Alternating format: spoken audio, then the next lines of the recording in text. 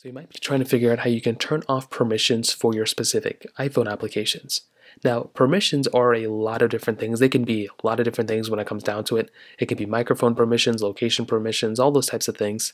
So what I would recommend doing if you want the easiest way to turn them off is to actually make your way over to your settings application, and you'll come into a panel that looks like this.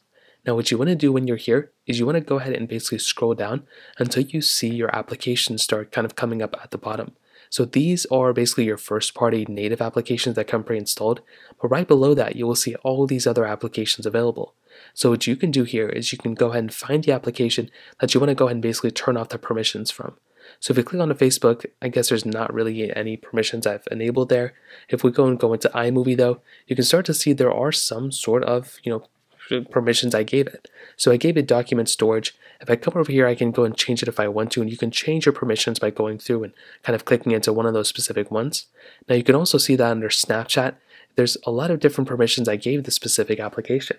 So if I wanted to, I could easily just go ahead and just disable, contacts or microphone or camera. If I don't want Snapchat to basically record anything that I don't want it to do or whatever, I can just turn off everything right here. And that is a really cool option that you actually have. So if you want to be in that situation, you can turn off whatever permissions you want to from an application.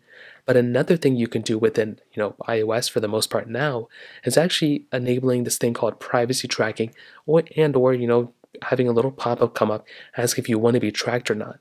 So what you can do here is you can come back into your iPhone settings, you can click privacy and security, which is right here.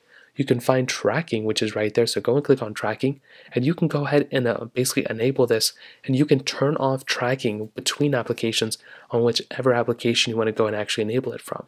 So that's another thing you can do. If you want to secure your iPhone even more, you can just go ahead and enable it like that, and that's another thing you can do as well. So that pretty much covers it up. If you have any other thoughts or questions, let me know in the comment section below.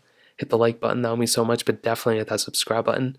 More importantly than everything else, I love every single one of you guys. Hopefully I'll catch you guys in the next video. Peace out.